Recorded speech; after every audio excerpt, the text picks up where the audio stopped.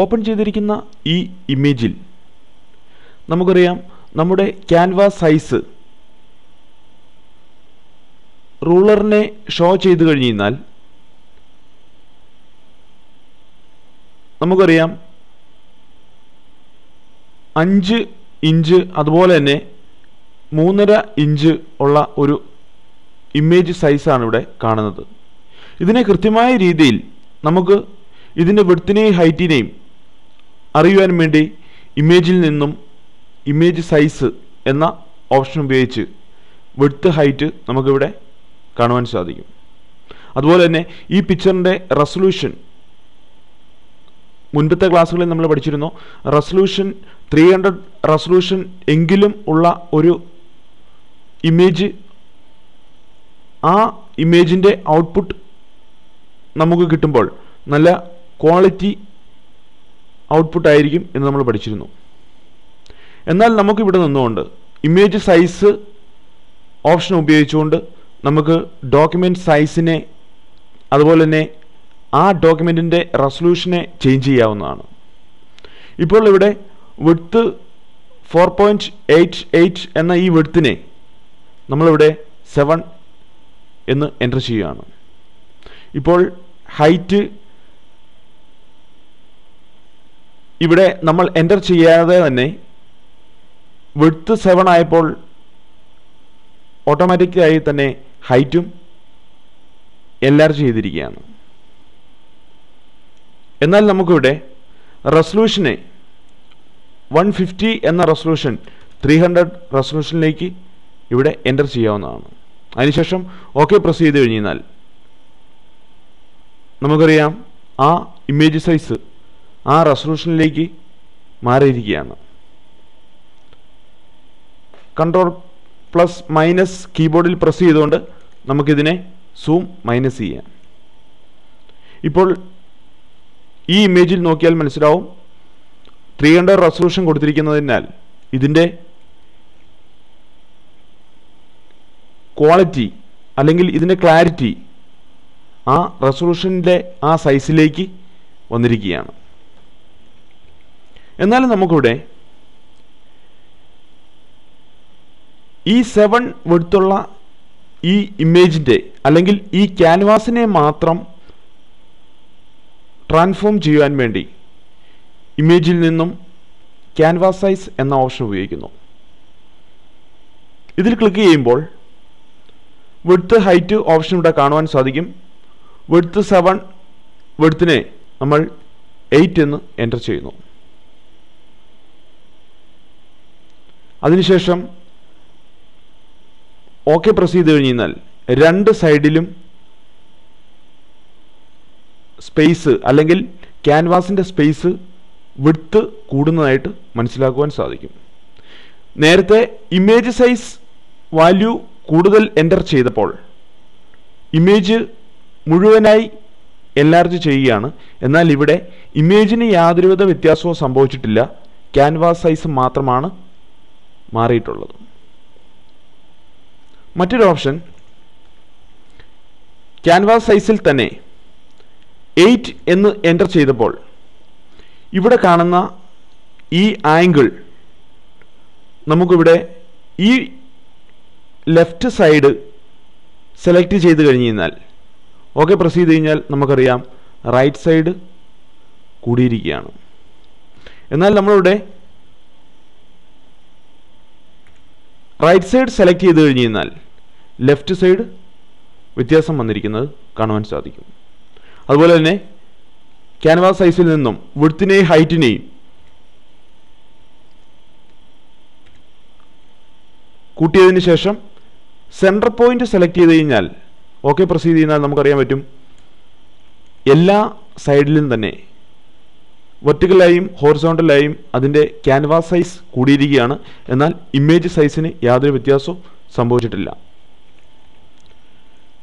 അതുപോലെ തന്നെ canvas size എന്ന ഓപ്ഷന് താഴെയായി റൊട്ടേറ്റ് ക്യാൻവാസ് എന്ന ഓപ്ഷൻ എന്താണെന്ന് ശ്രദ്ധിക്കാം. നമ്മുടെ ക്യാൻവാസിനെ 90 ഡിഗ്രിയിലേക്ക് റൊട്ടേറ്റ് ചെയ്തിരിക്കുകയാണ്. അതുപോലെ തന്നെ 180 അതുപോലെ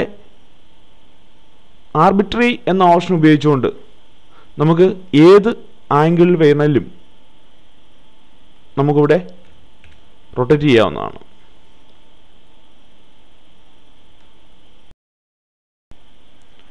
ഇപ്പോൾ ഡിസ്പ്ലേ ചെയ്തിരിക്കുന്നത് പുതിയ ഒരു ക്യാൻവാസാണ്. ഈ ക്യാൻവാസിലേക്ക് ഒരു ഇമേജിനെ പേസ്റ്റ് ചെയ്യുവാൻ വേണ്ടി നമുക്കറിയാം, ഫയലിൽ നിന്നും ഓപ്പൺ ക്ലിക്ക് ചെയ്തുകൊണ്ട് എന്താണ് പേസ്റ്റ് ചെയ്യേണ്ടത്, ആ ഫയലിനെ സെലക്ട് ചെയ്തതിന് ശേഷം ഓപ്പൺ കൊടുത്ത് ഇവിടെ നിന്നും ഈ ഇമേജിനെ മുഴുവനായി കോപ്പി ചെയ്ത് നമ്മുടെ പുതിയ ക്യാൻവാസിലേക്ക് പേസ്റ്റ് ചെയ്യുകയാണ്. എന്നാൽ നമുക്ക് ഈ ഇമേജിനെ മുഴുവൻ പുതിയ ഈ ക്യാൻവാസിലേക്ക് പേസ്റ്റ് ചെയ്യുവാൻ വേണ്ടി മൂവ് ടൂൾ സെലക്ട് ചെയ്തതിന് ശേഷം ഈ കോപ്പി ചെയ്യേണ്ട ഇമേജിൽ ക്ലിക്ക് ചെയ്ത് നമുക്ക് പുതിയ ക്യാൻവാസിലേക്ക് ഡ്രാഗ് ചെയ്യാം. ഇപ്പോൾ നമ്മുടെ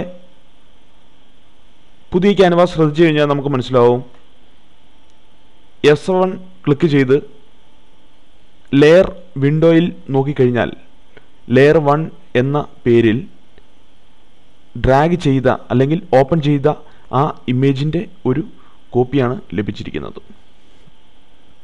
അപ്പോൾ ഈ രീതിയിൽ വളരെ സിമ്പിളായി തന്നെ നമുക്ക് നേരത്തെ പഠിച്ചിരുന്നു, ഈ ഏരിയയിൽ എവിടെയെങ്കിലും ഡബിൾ ക്ലിക്ക് ചെയ്ത് കഴിഞ്ഞാൽ ഓപ്പൺ വിൻഡോ നമുക്ക് ലഭിക്കുന്നതാണ്. അതിനുശേഷം ഇമേജിനെ സെലക്ട് ചെയ്തതിന് ശേഷം ക്ലിക്ക് ചെയ്ത് ഏത് ക്യാൻവാസിലേക്കാണ് അതിൻ്റെ കോപ്പി വേണ്ടത് അതിലേക്ക് ഡ്രാഗ് ചെയ്താൽ ആ ഇമേജിൽ ഡ്രാഗ് ചെയ്ത അല്ലെങ്കിൽ ഓപ്പൺ ചെയ്ത ആ ഇമേജ് പേസ്റ്റ് ചെയ്യുകയാണ്. ഇപ്പോൾ നമ്മൾ കാണുന്ന ഈ പിക്ചറിൽ നിന്നും എലിപ്റ്റിക്കൽ മാർക്ക് ടൂൾ ഉപയോഗിച്ചുകൊണ്ട് ഒരു ഏരിയ സെലക്ട് ചെയ്തതിന് ശേഷം കോപ്പി ചെയ്ത് പുതിയ ഒരു പേജിലേക്ക് ഇവിടെ 5x7 എന്ന ഒരു പേജിലേക്ക് നമുക്കിവിടെ പേസ്റ്റ് ചെയ്യാം. ഇപ്പോൾ ലെയറിനെ ആക്റ്റീവ് ചെയ്ത് കഴിഞ്ഞാൽ നമുക്കറിയാം, മൂവ് ടൂൾ ഉപയോഗിച്ച് മൂവ് ചെയ്യുമ്പോൾ ഈ ലെയറിൽ ഈ എലിപ്സ് ഷേപ്പിലുള്ള അല്ലെങ്കിൽ ഓവൽ ആകൃതിയിലുള്ള ഈ പിക്ചർ മാത്രമാണ് ഈ ലെയറിലുള്ളത്. അതിനെ നമുക്ക് ആവശ്യത്തിനനുസരിച്ച് എവിടെ വേണമെങ്കിലും മൂവ് ചെയ്യാം. എന്നാൽ മറ്റൊരു രീതിയിൽ നമുക്കിവിടെ റെക്റ്റാങ്കിൾ മാർക്ക് ടൂൾ ഉപയോഗിച്ചുകൊണ്ട് ഈ ഇമേജിനെ സെലക്ട് ചെയ്യുകയാണ്. അതിനുശേഷം കോപ്പി ചെയ്ത് ഈ ഇമേജിൻ്റെ നമുക്കിവിടെ ആവശ്യമില്ല, അതിനാൽ അത് ക്ലോസ് ചെയ്തിരിക്കുകയാണ്. നമുക്കൊരു പുതിയ ക്യാൻവാസ്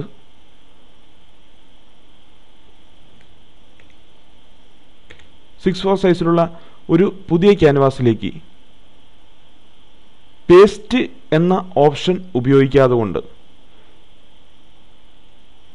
എലിപ്റ്റിക്കൽ മാർക്ക് ടൂൾ ഉപയോഗിച്ചുകൊണ്ട് ഒരു മാസ്ക് ഉണ്ടാക്കുകയാണ്. അതിനുശേഷം എഡിറ്റിൽ പേസ്റ്റ് എന്ന ഓപ്ഷൻ്റെ താഴെയായി പേസ്റ്റ് ഇൻറ്റു എന്ന ഒരു ഓപ്ഷൻ കാണുവാൻ സാധിക്കും.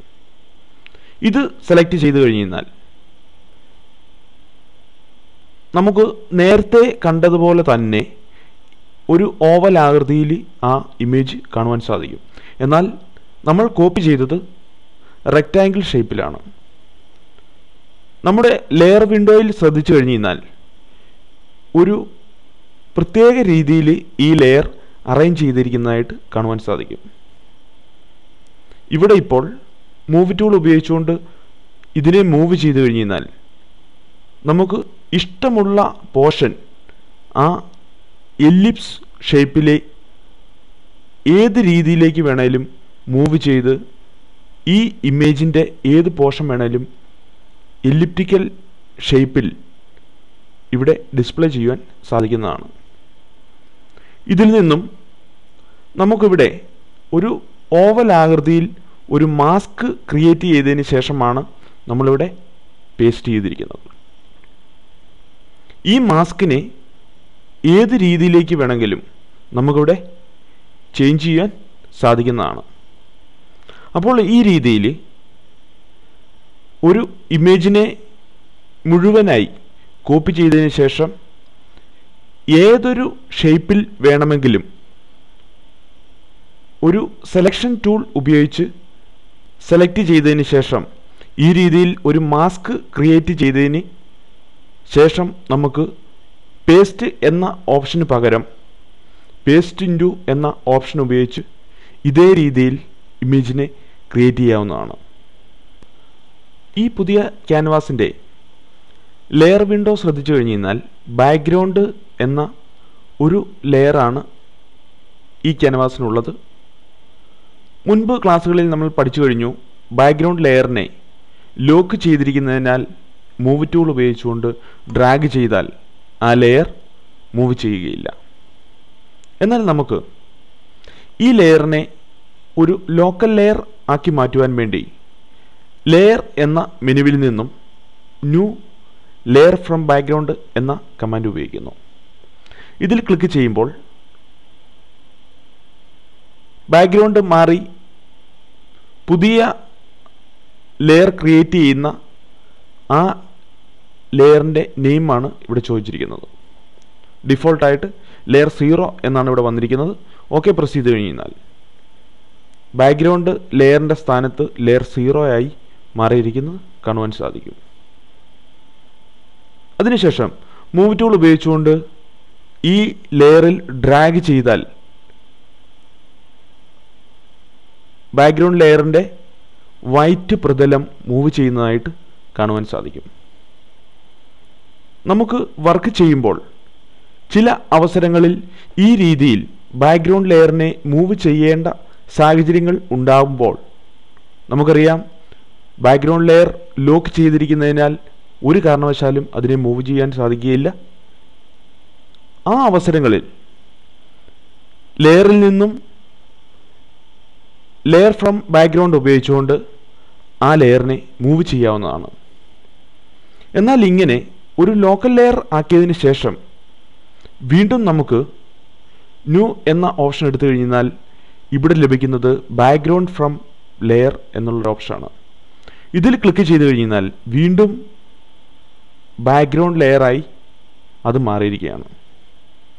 നമ്മുടെ വർക്കിന് ചെയ്യേണ്ട ആ രീതിക്കനുസരിച്ച് ലെയർ എന്ന മെനുവിൽ നിന്നും ഈ രണ്ട് ഓപ്ഷൻസ് തിരഞ്ഞെടുത്ത് വർക്കുകൾ അനായാസേന ചെയ്യാവുന്നതാണ്. വർക്ക് ചെയ്യുന്ന നമ്മുടെ ക്യാൻവാസിലേക്ക് ഒരു പുതിയ ലെയറിനെ ക്രിയേറ്റ് ചെയ്യുമ്പോൾ നമുക്കറിയാം shortcut ഐക്കണായ create A new layer എന്ന ഈ ഐക്കണിൽ ക്ലിക്ക് ചെയ്യുമ്പോൾ ഇവിടെ ബാക്ക്ഗ്രൗണ്ട് ലെയറിൻ്റെ മുകളിലേക്ക് 1 2 3 എന്ന ഓർഡർ അനുസരിച്ച് ലെയറുകൾ ക്രിയേറ്റ് ചെയ്യുകയാണ്. എന്നാൽ നമുക്ക് ലെയർ എന്ന മെനുവിൽ നിന്നും ന്യൂ ലെയർ സെറ്റ് എന്ന ഓപ്ഷൻ എന്താണെന്ന് ശ്രദ്ധിക്കാം. ഈ ഓപ്ഷനിൽ ക്ലിക്ക് ചെയ്യുമ്പോൾ പുതിയ സെറ്റ് ലെയറിൻ്റെ നെയിമാണ് ചോദിച്ചിരിക്കുന്നത്. ഡിഫോൾട്ടായിട്ട് ഇവിടെ സെറ്റ് 1 എന്ന് വന്നിരിക്കുകയാണ്. ഓക്കെ പ്രസ് ചെയ്യുമ്പോൾ പുതിയ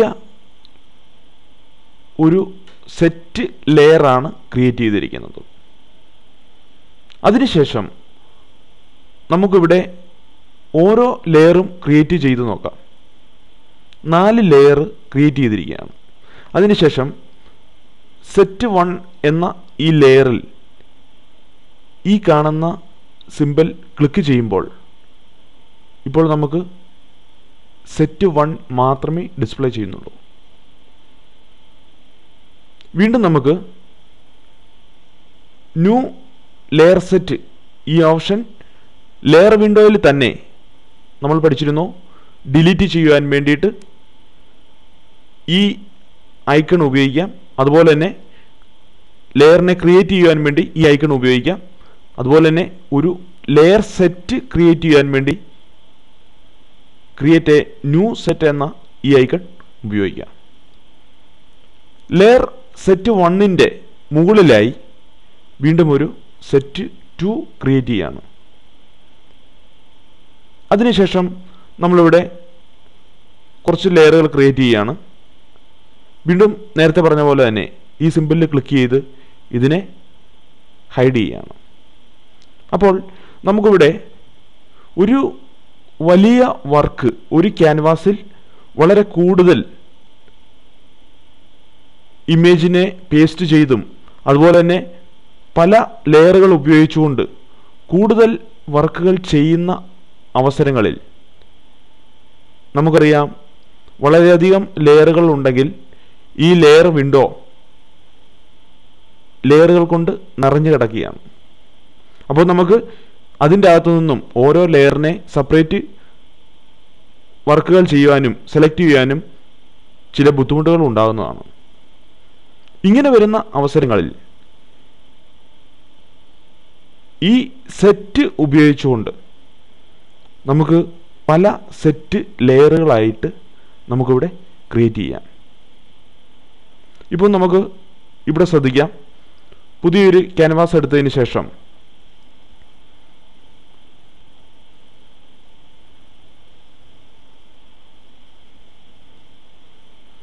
നമുക്കിവിടെ പുതിയൊരു സെറ്റ് ക്രിയേറ്റ് ചെയ്യാണ്. അതിനുശേഷം ഫയലിൽ നിന്നും ഓപ്പൺ പ്രസ് ചെയ്ത് പുതിയ ഒരു ഇമേജിനെ ഓപ്പൺ ചെയ്യുന്നു. അതിനെ കോപ്പി ചെയ്തതിന് ശേഷം നമുക്ക് പുതിയ ഈ ക്യാൻവാസിലേക്ക് പേസ്റ്റ് ചെയ്യാം. ഇപ്പോൾ സെറ്റ് 1 എന്ന ലെയർ സെറ്റിലേക്ക് ഒരു ലെയർ ക്രിയേറ്റ് ചെയ്തിരിക്കുകയാണ്. മുൻപ് പഠിച്ച ക്ലാസ്സുകളിൽ നമ്മൾ പഠിച്ചിരുന്നു, ഡിഫോൾട്ടായിട്ട് തന്നെ മാനുവലായ രീതിയിൽ നമ്മൾ പുതിയ ഒരു ലെയർ ക്രിയേറ്റ് ചെയ്യാതെ കൊണ്ട് തന്നെ പേസ്റ്റ് ചെയ്യുന്ന ടൈമിലും അതുപോലെ തന്നെ ടെക്സ്റ്റ് എൻ്റർ ചെയ്യുന്ന ടൈമിലും ഫോട്ടോഷോപ്പ് എന്ന സോഫ്റ്റ്വെയർ പുതിയതായി ഒരു ലെയറിനെ ക്രിയേറ്റ് ചെയ്യുന്നു. അപ്പോൾ ഇവിടെ പേസ്റ്റ് ചെയ്തപ്പോൾ ലെയർ സെറ്റിലേക്ക് ഒരു ലെയർ ക്രിയേറ്റ് ചെയ്തിരിക്കുകയാണ്. വീണ്ടും നമുക്ക് മറ്റൊരു പിക്ചർ സെലക്ട് ചെയ്തതിന് ശേഷം ഒരു ഏരിയ സെലക്ട് ചെയ്തു, കോപ്പി ചെയ്തു, വീണ്ടും നമുക്ക് പേസ്റ്റ് ചെയ്യാം. ഇപ്പോൾ വീണ്ടും സെറ്റ് 1ലേക്ക് 2 ലെയറുകളാണ് വന്നിരിക്കുന്നത്. വീണ്ടും നമുക്ക് പുതിയതായിട്ട് സെറ്റ് 2 എന്ന ഒരു ലെയർ സെറ്റ് ക്രിയേറ്റ് ചെയ്യാണ്. അതിലേക്ക് വീണ്ടും നമുക്ക് ഒരു പുതിയ പിക്ചറിനെ ഓപ്പൺ ചെയ്യാം. കോപ്പി എന്ന കമാൻഡ് കൊടുത്തു, സെറ്റ് 2ലേക്ക് പേസ്റ്റ് ചെയ്യുകയാണ്. ഇപ്പോൾ നമുക്കിവിടെ അറിയാം സെറ്റ് 2ൽ പുതിയ ഒരു ലെയർ ക്രിയേറ്റ് ചെയ്തിരിക്കുകയാണ്. വീണ്ടും മറ്റൊന്നുകൂടി നമുക്കിവിടെ പേസ്റ്റ് ചെയ്യാം.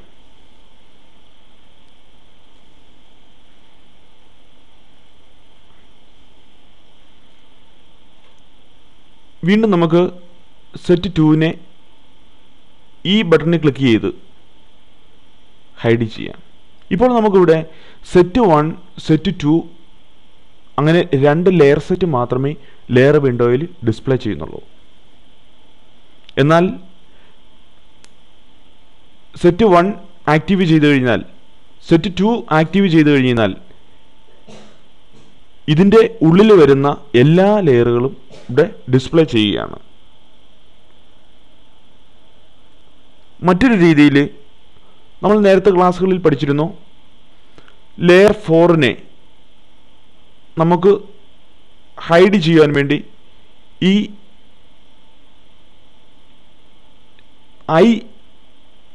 ഐക്കണിൽ ക്ലിക്ക് ചെയ്ത് കഴിഞ്ഞാൽ അത് ഹൈഡ് ചെയ്യും എന്ന് നമ്മൾ പഠിച്ചിരുന്നു. എന്നാൽ ഇവിടെ ഡിലീറ്റ് ചെയ്യുന്നില്ല, ഹൈഡ് ചെയ്യുക മാത്രമാണ് ചെയ്യുന്നത്. എന്നാൽ നമുക്ക് സെറ്റ് 2ൽ ഹൈഡ് ചെയ്യാൻ ക്ലിക്ക് ചെയ്ത് കഴിഞ്ഞാൽ ഇവിടെ ലെയർ 4 ലെയർ 3 എന്ന 2 ലെയറുകളാണ് ഹൈഡ് ചെയ്തിരിക്കുന്നത്. കാരണം സെറ്റ് 2-ലുള്ള എല്ലാ ലെയറുകളും ഇവിടെ ഹൈഡ് ചെയ്തിരിക്കുകയാണ്. വീണ്ടും സെറ്റ് 2-നെ ആക്റ്റീവ് ചെയ്ത് കഴിഞ്ഞാൽ ആ ലെയറിൽ എല്ലാം തന്നെ ആക്റ്റീവ് ആകുന്നത് കാണുവാൻ സാധിക്കും. മറ്റൊരു രീതിയിൽ സെറ്റ് 2-നെ ഡ്രാഗ് ചെയ്തതിന് ശേഷം നമുക്ക് ഒരു ലോക്കൽ ലെയർ അറേഞ്ച് ചെയ്യുന്നത് പോലെ നമുക്കിവിടെ അറേഞ്ച് ചെയ്യാവുന്നതാണ്. അതുപോലെ തന്നെ സെറ്റ് 2-നെ ഡ്രാഗ് ചെയ്ത് ഡിലീറ്റ് ചെയ്താൽ ആ സെറ്റിലുള്ള എല്ലാ ലെയറുകളും ഡിലീറ്റ് ആവുന്നതാണ്. അപ്പോൾ ഈ രീതിയിൽ വളരെ കൂടുതൽ ലെയറുകൾ ക്രിയേറ്റ് ചെയ്തുകൊണ്ട് വർക്കുകൾ ചെയ്യുമ്പോൾ ഈ രീതിയിൽ ലെയറിനെ ഓരോ സെറ്റുകളായി അടുക്കി വയ്ക്കുവാൻ സാധിക്കുന്നതാണ്.